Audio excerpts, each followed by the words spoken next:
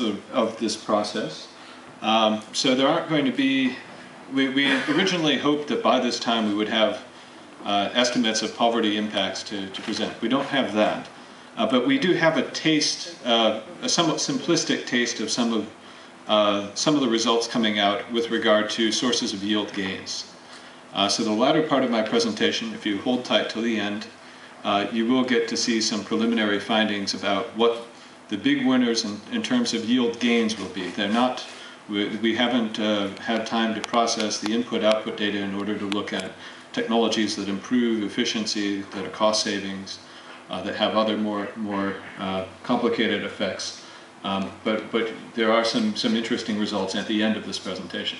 To begin with, though, I'll start with the process and how we will use these data and how we will get to estimating impacts for the poor and on the environment. So just to review where we are for those who haven't, may have just stepped in, or if they weren't here before the coffee break, where we are right now is we have about 55 research solutions that have been assessed by participatory scientist working groups, where they've looked at the resource requirements, probabilities of success in terms of having research solutions developed, the time frames for those being developed, and then the expected adoption levels and on-farm input-output effects. They've done this, these 55 solutions are still not all the solutions. Some of them are still being discussed. There are interesting points where we do have particular uncertainty or divergent views where we're still discussing. We also have probably on the order of something like another 20 that we still haven't yet done, that are ones that are particularly more complicated, or maybe even areas where we do not have sufficient in-house capacity to make a good assessment and we need more to bring in external expertise. Those assessments of the research solutions have been backed up by analyses of problem prevalence and trends in those problems. And that's been complemented by what was presented in the first presentation, and that's a spatial analysis of trends in actual yield and attainable yield to 2035, so that we identify how the base yields that we should assume for when different technologies come in, what the base yields will be, and so we can look at what that scope for all technologies that help to close the yield gap is collectively over time, how that is evolving.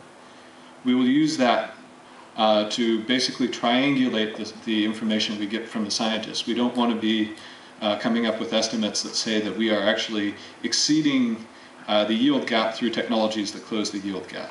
So it's a good reality check on what we're doing. So we'll take those estimates, which Bas gave you a much more detailed picture of. Those are generally in relative terms, in terms of effects on input use, different elements of production costs. So we have an extensive in-house survey database covering many different Asian countries that we're going to use to get the baseline values in terms of input-output use by operation, so that then we can translate those relative changes into absolute changes, and we can look at what the unit cost of production is and how that's being shifted by the particular technologies. When we do that, we also will take into account the adoption trajectory over time and the adoption trajectory over time that would be likely for the solution without IRRI. So that will all be reflected in the effect that's estimated on the unit cost of production. Now, why is the unit cost of production important? It's important because A, it's the basis of farm revenue changes, and B, there's an important dynamic effect that when the unit cost of production goes down, the general market price will go down, and you need to incorporate that in order to see what the farm level benefits are. So the price effects of the changes in the unit cost of production are being modeled via our own global rice trade model that's been developed by Sam Mohanty. I won't go into the specifics of the model, but I'll just illustrate a few aspects quickly. The model itself then has elements of the cost of production that are used in terms of determining the supply for a given country, And basically the changes in the unit cost of production will be shocked into this element of the national rice supply. That national rice supply will then be shocked into the equilibrium of supply and demand and trade for an individual country, which then will be equilibrated across the different countries in the model. And so the model includes these 18 countries, and most of the countries are subnationally disaggregated. So we actually get subnational price effects as a result of the change in the unit cost of production from adoption of the technologies. So once we have the change in the unit cost of production, and we have the data on the price effect, we can then look at what portion of production is occurring by those under the poverty line and what their general characteristics are compared with average producers, particularly in the area of rice that they have cultivated, because that will determine what kinds of farm level benefits they can receive from the technologies, considering the equilibrium price response. So we have data sets on the spatial distribution of poverty. We can use that to approximate the number of poor in the different agroecologies, and based on that we can look at the proportion of benefits accruing to those poor households when we take into account their differences, particularly in production area.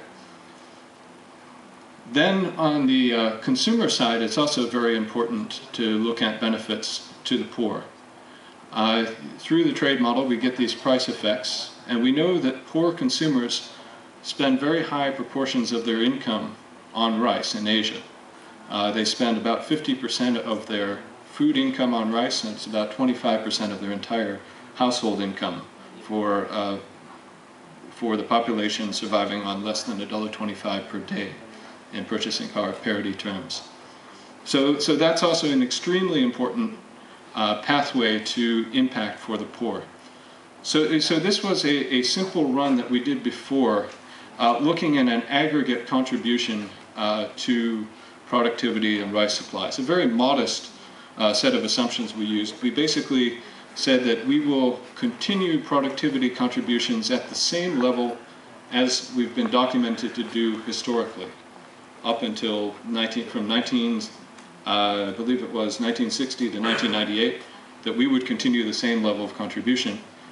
With that same level of contribution, you end up with these kinds of benefits. It was basically a net contribution of 15 kilograms of rice on average per hectare per year for Asia. With that kind of a contribution, it's about 8.5% over 25 years. You end up with a price reduction that ranges from 9 to 18%. The price reduction exceeds the supply increase. So that price reduction then, considering how much the poor actually spend on rice, it has massive benefits for poor consumers. So if you look here, that kind of a price reduction over 25 years would lift 125 million people above the $1.25 a day poverty line, if you count the reduction in their expenditure on rice as income. If you look at the proportion of the population that's food insecure, if that expenditure savings were used to purchase rice to close the caloric gap, potentially another 62 million people could be lifted out of hunger. That's a big assumption, but it's a possibility. So taking into account the consumer side is very important. Also, when you see that these price effects are so pronounced, it's important that we consider that when we come back to the producer benefits. So economic and poverty benefits are not the only benefits we're looking at. We also will look at environmental benefits. In particular, when you have such a big price response, you get an area response. So through the productivity enhancing technologies, you actually have less area under rice. And part of that decline in rice area is also an avoidance of expansion. So given that there's a lot of land pressure in Asia and competing land uses, some alleviation of that pressure on land will save natural land cover, such as tropical forests. So taking into account the environmental benefits of that savings of natural ecosystems is very important and something that we're trying to reflect here. The spatial disaggregation of the model in terms of the supply response can help, because then we can look at where the contraction in area happens relative to the proportion of, say, forest cover. We will also then look at the more direct environmental benefits, such as Bas mentioned for AWD, in terms of the reduction of greenhouse gas emissions. And we will supplement this with analysis of the health benefits from our biofortification work and potentially some work to reduce the glycemic index of rice. And then we will put together all these different data on expected impact by different impact sources, and we'll compare it with our patterns of resource allocation to look at where are areas that are in need of additional investment in order to realize much greater impact. So those are the methodological steps going forward. I didn't want to go into great level of detail because this is the last presentation of the day and I want to leave some time for discussion. I'll now present some very preliminary results based on sources of yield gains using the parameter estimates of the sort that Bas was presenting. Now I have to, of course, give a number of caveats because these are very preliminary. These are not final estimates. We are still in the process of refining and reviewing our assumptions in these sheets. We are, though, looking at this as an opportunity for feedback. So we do want your feedback. Your feedback still can affect actually what we're estimating, given that we are still in that process of adjustments. This, what I will present, is only on the sources of yield gains. So it's a subset of all the research solutions. It only includes those that we have more confidence in, our estimates. And it doesn't include a whole array of technologies, such as those that increase efficiency, those that are quality-oriented, post-harvest technologies, policy-oriented research, etc. Those are incorporated in our priority setting exercise, but they will not be incorporated in what's presented right now. This does not take into account the actual effect on the unit cost of production. It's solely based on yield, and it's only using the lower bound parameters from scientists on adoption.